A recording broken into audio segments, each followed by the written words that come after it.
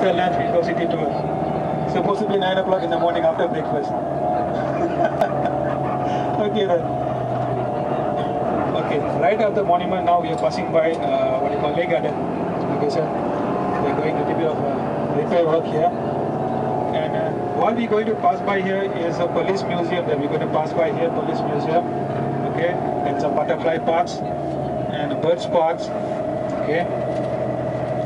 Okay, this park was once built by the British. Okay, because they are very full with having exercise and and evening activities. And it's still being carried out here. Okay, especially for the city folks, right? They come down here in the evening after their office work. Because this place is not far from the office, right? They hang out here for their jogging activities, exercise, evening activities. Even on the weekends, right? There are companies organizing family days here. Okay, it is a very nice place and it has beautiful landscape, greenery. Okay, and it is the government's policy that we maintain whatever greenery within the town or anywhere else. Even if we want to develop a piece of land, not every plant that we are allowed to remove. Okay, even the old plants, old trees that we come across within the land, we have to try one way or another replant it somewhere else, rather than removing it, or otherwise try to maintain it there. Okay, they are putting up a lot of initiative in there. Okay, that is why you find a lot of greenery, and there are many places with no greenery within the town vicinity.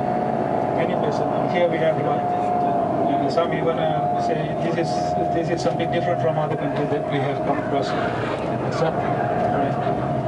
And along this place also we have what you call an old house of our first Prime Minister.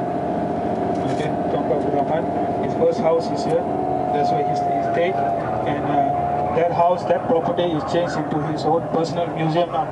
Personal museum housing his own personal belongings. Okay, sir. Okay.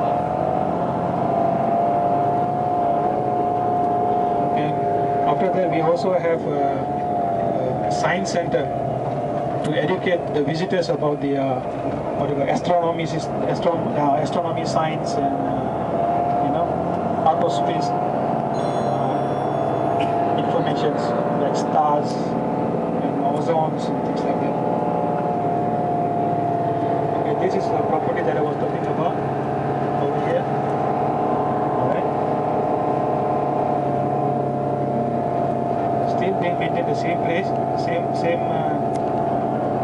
structure, and it's being repaired every now and then, but still in the same original condition. Okay, sir.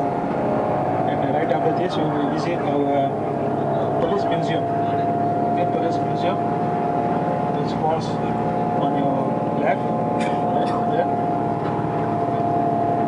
This is a police museum over here.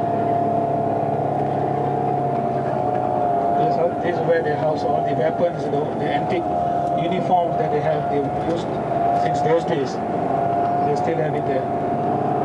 Okay, sir.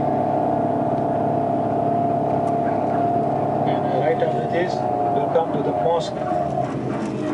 Okay, the mosque will be on your left, and the railway station will be on the right. Okay, sir.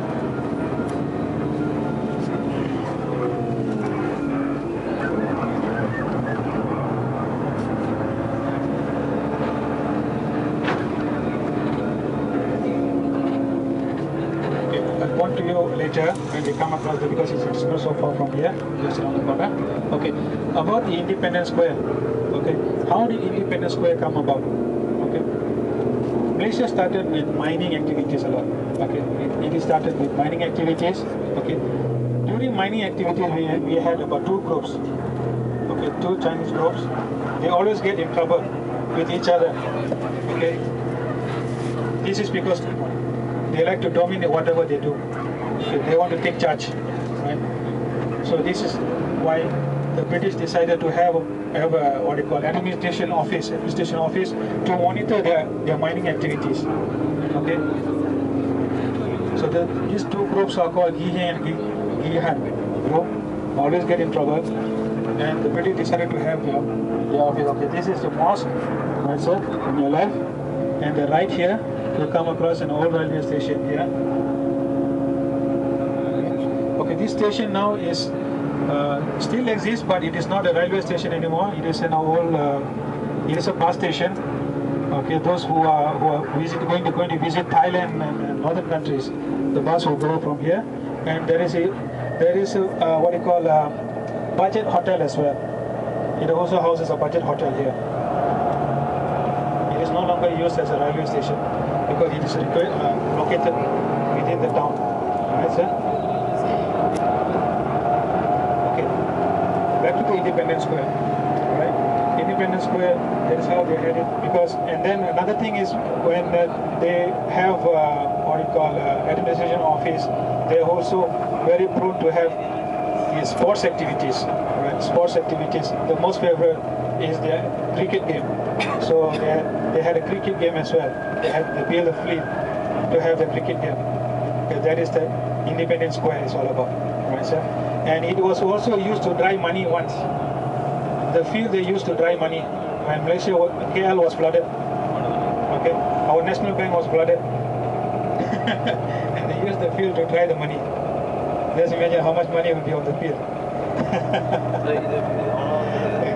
They used the field, and then now it is still being maintained in the same place, same structure, surrounding area. Okay, you're going to have a Selangor Royal Club, which was happened to be Spotted Dog Club in those days. Spotted Dog clubs. Why they call it Spotted Dog clubs? Because the ladies, right? The ladies, they like to have pets, especially from the Dalmatians. Those are spotted dogs. They tie the dogs along the fence and they would have a tea in the clubhouse. And the clubhouse is only meant for them, only for the British, not for other races. Restricted. Even the ladies, they have to have a seat outside, not inside the club, only the outside. Only the gentlemen will be inside the club. Right. And later, the first Asian to visit the club was Mr. Tabusami Pillai, Indian, and later followed by our first Prime Minister, Tunku Abdul Rahman. Okay. And now it is still being maintained the same place, and they even have what they call membership fee for the club, which will cost about 12,000 ringgit a year. Membership fee to become a member of the club, 12,000 ringgit. Okay, opposite the field per year, 12,000. Okay, and something unique about the field is underneath the field there is another floor. It is not just a flat field. Underneath the field there is another floor where used to be the store for the British to keep their armories, their weapons, right, their goods. And now it is being used as a mall and is undergoing a renovation now. Okay.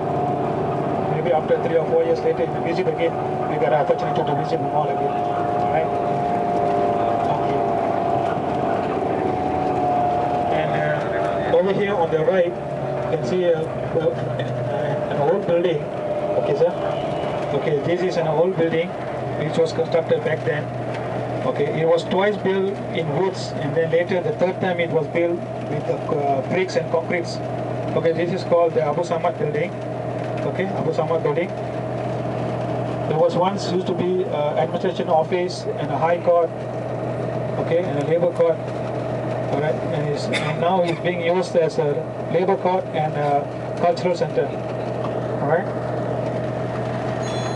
So it's too bad now it's raining. We can stop for photos.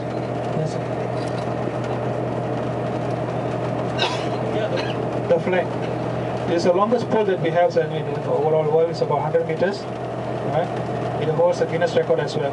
And that pole itself originally was not that size. It was rebuilt. And there was the same place where the Union Jack flag was lowered and our Malaysian flag was raised. Right?